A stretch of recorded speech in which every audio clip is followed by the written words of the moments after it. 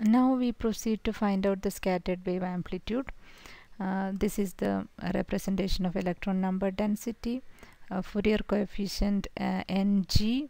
Summation is done over all possible G reciprocal lattice vectors which are available in the system, and electron number density is equal to summation Ng exponential Ig dot r, where G is the reciprocal lattice vector.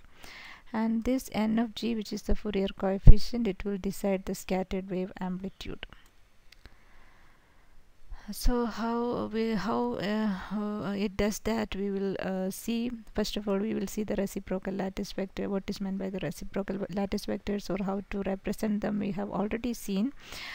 If A1, A2, A3 are the crystal vectors or the primitive translation vectors in the space lattice, and if B1, B2, B3 are the corresponding primitive lattice vectors in the reciprocal space, then we have already seen that they are given by this equation. B1 is equal to 2 pi into A2 cross A3 divided by A1 dot A2 cross A3. In most of the textbook, this is the representation or notation which I have taken from Kittel.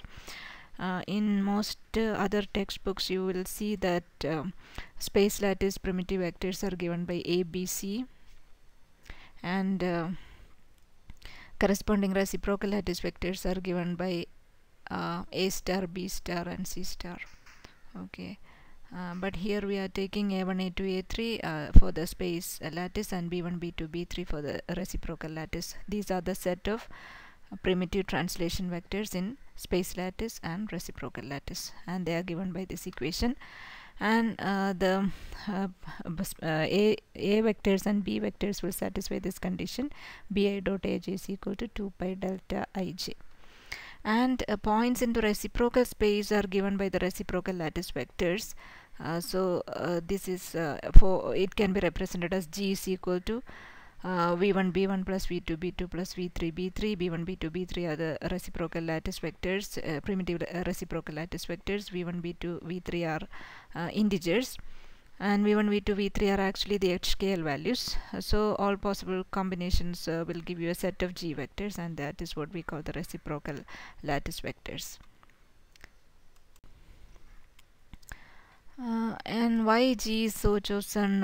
It should satisfy certain condition. For example, I told you earlier n of r, and it should be having a translation symmetry, which means n of r should be equal to n of r plus t. So G should be so chosen. This is the equation for G that we have considered, and the translation vector is given by this equation.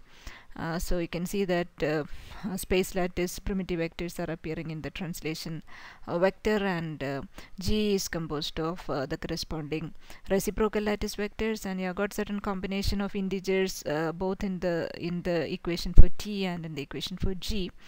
And it should be, because of this requirement, the choice of the correct choice of G and T like this, it should ensure that n of r, which is given by this equation, is invariant under a translation T, capital T, or n of r plus T should be equal to n of r, which if you substitute these values, you will see that this condition will be satisfied, and both will be n of r plus T and n of r will be giving rise to the same equation, summation over G Ng exponential I G dot r. And now we will see the diffraction condition. In terms of the reciprocal lattice vectors, we will specify them. There is a statement or the theorem which states that the set of reciprocal lattice vectors G decide the possible X-ray reflection condition. So why this is important is because so far we have represented diffraction condition in terms of Bragg equation or in terms of Lowe equation. Now these were the two different ways in which we could represent diffraction condition. Now we are going to express it in terms of the reciprocal lattice vector G.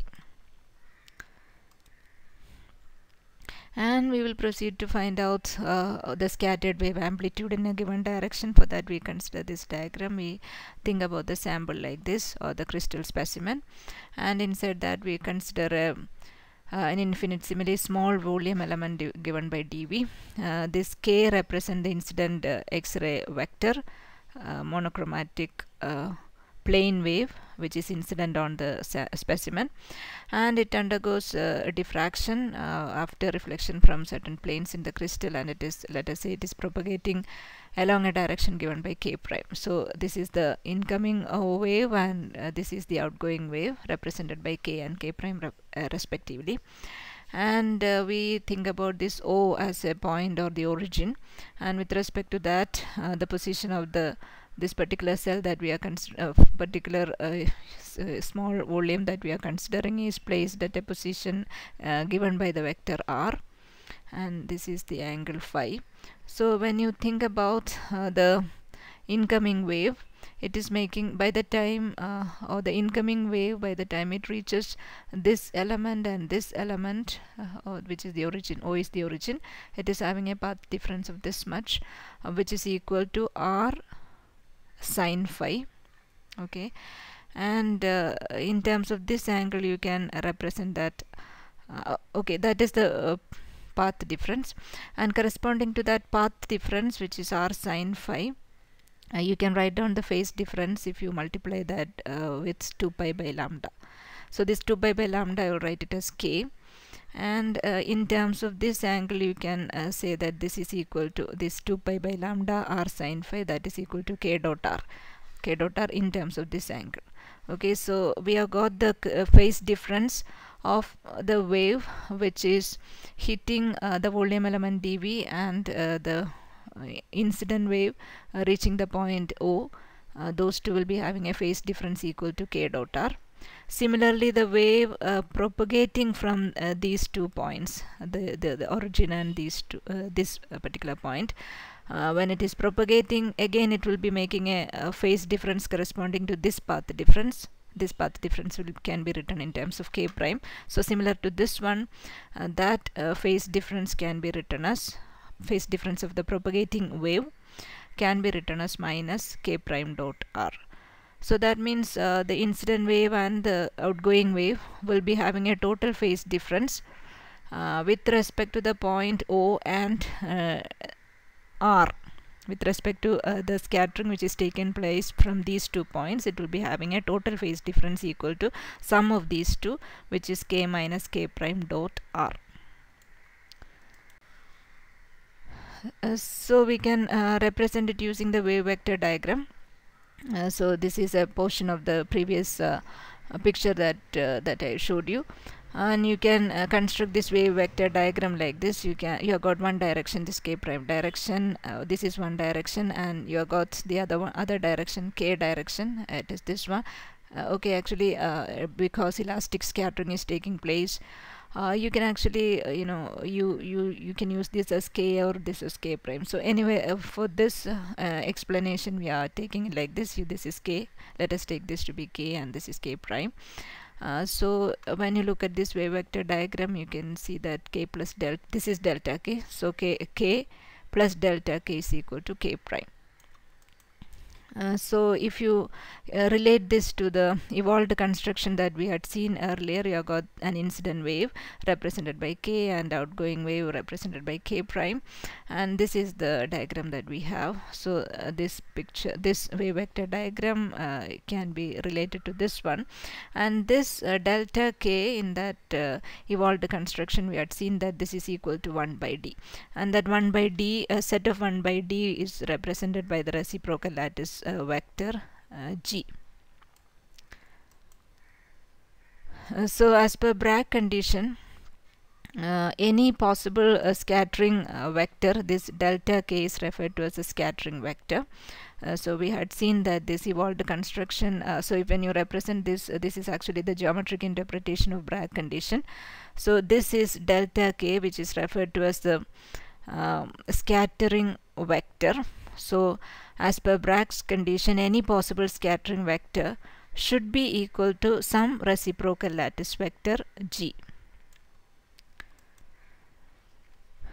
Now how to use these to get the scattered intensity? What we are going to do is the scattered wave from that small volume element that will be considered. So the scattered wave amplitude in the direction k prime, it should be proportional to the local electron density function, which is n of r, which is present in this volume. And as we had seen, the phase difference between the waves which are propagating from the position where that small volume was considered with respect to the origin, it was having a phase difference equal to k minus k minus k prime dot r. Corresponding to that, it means it will be having a phase factor e raised to I k minus k prime dot r. So it should be proportional. The scattered wave amplitude should be proportional to n of r, and it will be having a phase factor this much. So using that argument, we can represent the scattering amplitude in the direction k prime when the X-ray beam is hitting the sample, and if you consider the scattering which is taking place from a volume element dV, and after the scattering, if the wave is propagating along the k prime direction, that intensity will be proportional to that scattered wave intensity will be proportional to the local electron density n of r, and it will be having a phase factor is equal to this much. So from the whole specimen, you can integrate, you can do the volume integration, and that will give you the scattered wave amplitude from the whole specimen in the direction k prime. So that is what is written here. We k minus k prime, we use this relation from the previous wave vector diagram, and we will write k minus k prime is equal to minus delta k. Okay, so that is what we are doing. And here this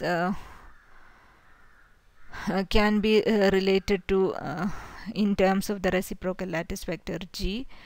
We write it as G minus delta k dot r. F is equal to summation over G, because here what we have is we have got this electron number density distribution, which is given in terms of the reciprocal lattice vector like this. N of r is equal to this equation. So here this n of r will be replaced using this equation. So ultimately what we have is we dv and dv, it is there, only this n of r is written in terms of the reciprocal lattice vector, which we have considered as in the Fourier expansion of the electron number distribution function. So we will be having this term, for example, we will be having Eg dot r, and here we have got delta k dot r. So we combine that and we'll be getting this expression for scattered wave amplitude, which is given by the scattering wave delta k. Now earlier we had seen, when you proceed further, we will see the diffraction condition. Right now we have seen that this delta k, the scattering vector, it should be equal to one of the reciprocal lattice vectors, so delta k should be equal to G.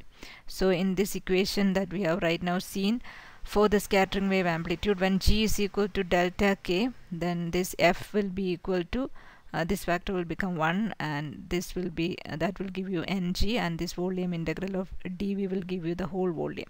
So when delta k is equal to G, which is the scattering condition, then we will be getting F is equal to the scattered wave amplitude is equal to volume into Ng, where Ng is the Fourier coefficient. So that is why we say the scattered wave amplitude in a particular direction, it is governed by the Fourier coefficient.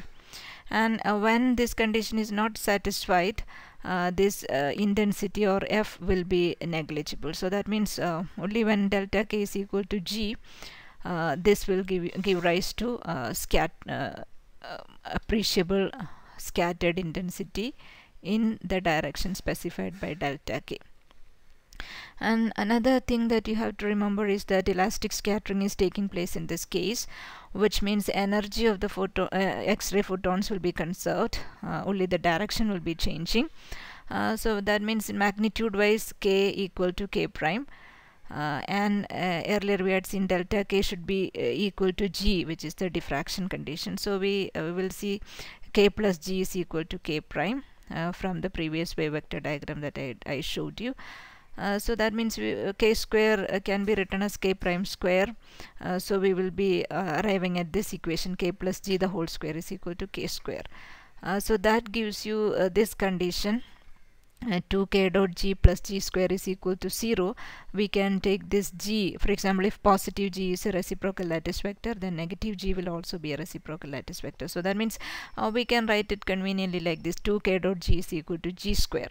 So this is also another way in which we represent the Bragg equation in terms of the reciprocal lattice vector. Now we will see how we proceed to see the Fourier analysis of the basis. So this is the diffraction condition, delta k is equal to g.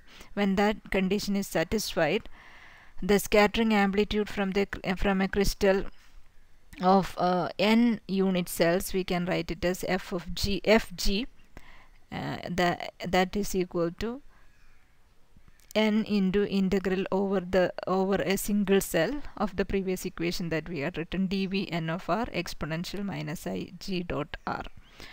So this quantity is what we have right now seen as this quantity. We will represent it as the structure factor Sg. So that structure factor, when you look at this equation, you will see that it is an integration over a single cell, and that single cell should be in such a way that r equal to 0 corresponds to the corner of the cell, and the electron concentration n of r will be this n of r. In the case of this cell, it will consist of different atoms, and the total electron distribution of that particular cell, it will be a superposition of all the contribution given by individual atoms. Each of these atoms will be having unique, you consider a unit cell, and that is what the integration is done over that particular cell, and that cell will be consisting of different atoms, and each of these atoms will be having its own electron distribution. So for electron distribution function of that particular cell will be a superposition of the electron contribution of the electron density from individual atoms in the cell. Now that is what we are using here. If you use the number j to represent a particular atom, then if j is the position, rj, if j is an integer, and if you can use rj as the position vector of that particular atom, or the jth atom, if the position vector of the jth atom, if you are taking it as rj, then this electron distribution function of that cell can be written as a summation over j nj r minus rj. This is the electron concentration at r due to the summation is up to s, so that means this is s number of atoms which are present in that single cell. So that means each of these atoms will be having its own contribution to the electron distribution, because the number of electrons associated with each of these atoms will be different. So each of these atoms can be different. So each of the atoms will be having its own contribution to the electron distribution function n of r of the cell, and it is a superposition of all the electron distribution contribution given by each of these atoms specified by the integer j. Now we will see the structure factor. So in this equation, integral over the cell, the previous equation that we have considered, dv n of r exponential minus I g dot r. In this equation, here we define the structure factor as Sg is equal to summation over j dv. Here this n of r, we are taking this n of r, this is the structure factor that we had. So here in the expression for n of r, we use this equation, and then we just write it like this: integral dv nj r minus rj exponential minus I g dot r. Here this r minus rj, we will write it as a rho. So that means this r can also be written in terms of rho, so we'll be left with this equation. we'll be taking this exponential minus I g dot rj outside the integration sign, and the integration will be performed over the cell like this, over the volume. So that will give you this term which we call the structure factor Sg.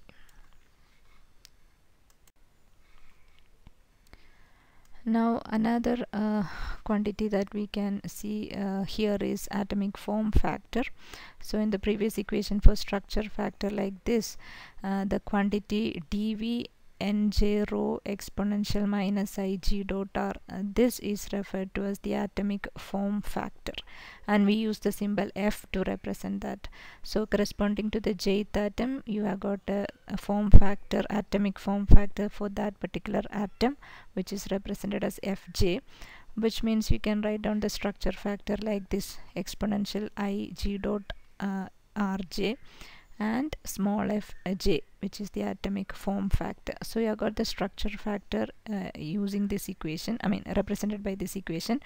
Sg is equal to this one. So this is an important quantity, and here this j represents, or rj represents, a position vector of the jth atom in the cell.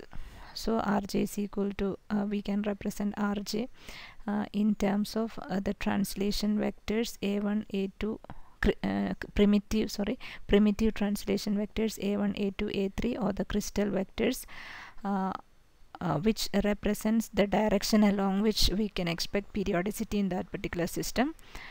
So this is the representation of Rj, which is the position vector of jth atom in the cell. So this is the structure factor.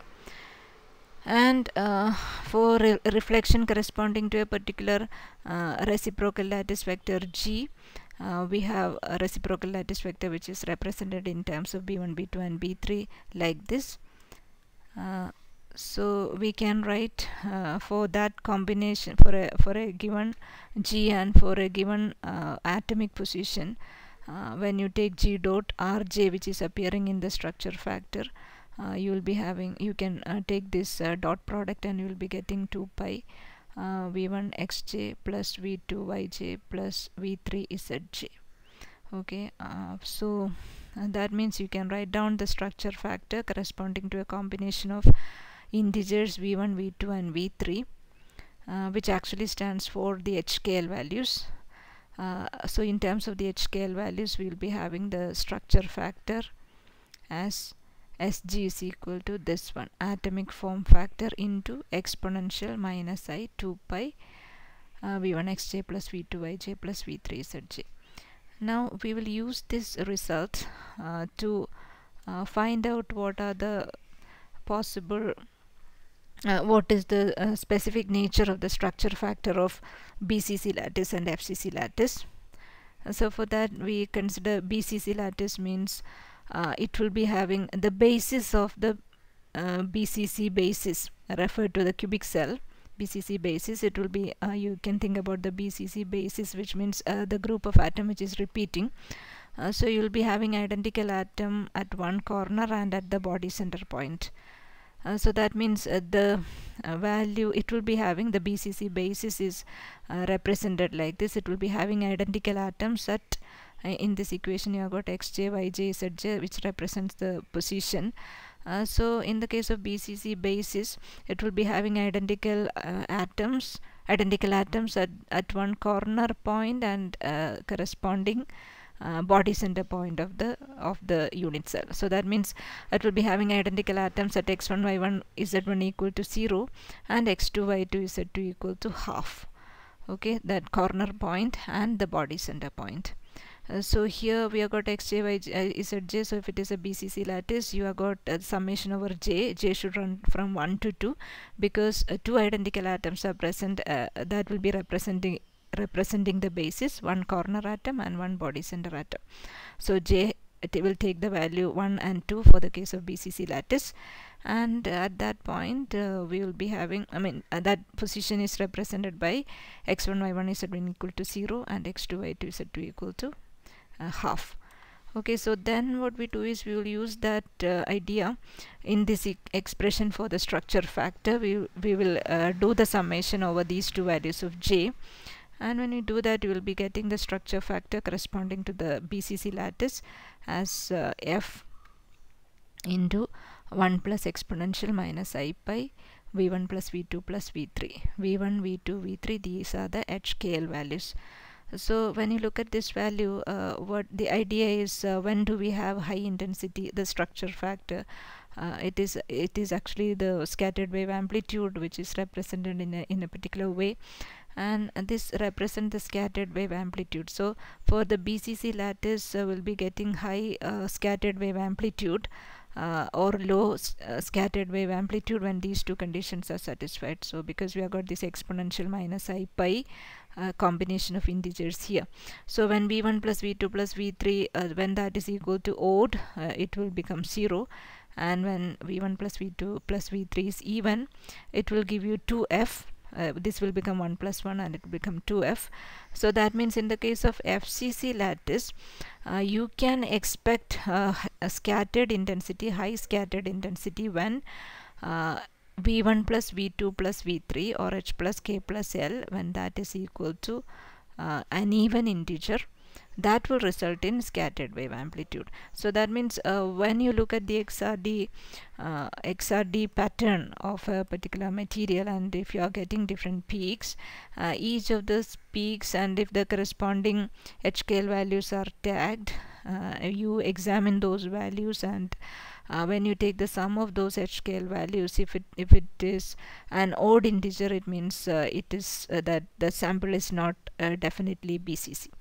So that is how you use the information about the structure factor to find out what type of crystalline arrangement that sample has got. Similarly for FCC, the basis of FCC structure with respect to the cubic lattice, you can think about one corner atom, and it will be having identical atoms at 3 faces, adjacent faces, which are identified by these points: 0, half, half, half, 0, half, half, half, 0. So all these points will be occupied by identical atoms in the case of FCC basis. So we will proceed as before, and we'll find out the structure factor for FCC. You will get this equation, and this equation, when you examine, you will see that if this v1, v2 and v3, if all of them are even, or if all of them are odd, this S will become 4f. But if v1, v2, v3, if they are combination of odd and even numbers, then S will become 0. So that means the scattered wave amplitude, which is given by this structure factor, that can be non-zero, that can be high only when the combination of this HKL Miller indices, which is given by v1, v2 and v3 here, if all of them should be odd or all of them should be even for FCC lattice. So that will also give you an idea. For example, if you have got an XRD pattern, you examine the peaks which are tagged using their corresponding Miller indices, and if those Miller indices, you examine them, and if they satisfy this condition, then you can you understand that the sample is having an FCC lattice. Now finally, this can be this is a physical significance of structure factor, using a classic example of a body center system, body center cubic lattice. We will just see what is the physical significance of the structure factor. Structure factor, why is it called structure factor? Is because it gives you an idea about the structure of the crystal lattice. For example, if it is a BCC lattice, let us consider this 1, 0, 0 plane. So this is 1, 0, 0 plane. Let us say this is the first plane, and this is the 1, 0, 0 plane. So this is the top plane, and this is the bottom plane of the system, BCC system. So if it is BCC, that means at the middle also these are the body center points, and when you think about the three-dimensional arrangement of all these points, you will see that just like this set of atoms which are present in the top plane and the bottom plane, there will be a similar plane at the middle portion as well. So actually we do not see a reflection from 100 planes in the case of body-centered cubic lattice. Why is it so? Is because when I say 100 plane, so if this is the 100 plane, then this means this is a top plane and this is the bottom plane. And if you think about the Bragg condition that is to be satisfied, the waves which are reflected from this plane and this plane, if they undergo constructive interference, they will be having a phase difference of 2 pi. So that but in the case of BCC lattice, there is an identical plane at the middle also, contributed by all the atoms which are positioned at the body center point. So that means from that plane also the reflection will be taking place. And since the phase difference between these two, if we expect that there will be constructive interference, the phase difference between these two should be 2 pi, which means the phase difference between adjacent planes should be pi. So that means when you put that in the structure factor equation, we will be having 1 plus e raised to minus I pi, and it will be giving you the zero value. So that means there is no reflection amplitude we can observe from 100 corresponding to reflection from 100 planes of BCC lattice. So this can be used as the physical significance of structure factor. The structure factor, why is it called structure factor, is because it gives you some idea about the structure of the unit cell that constitutes that lattice.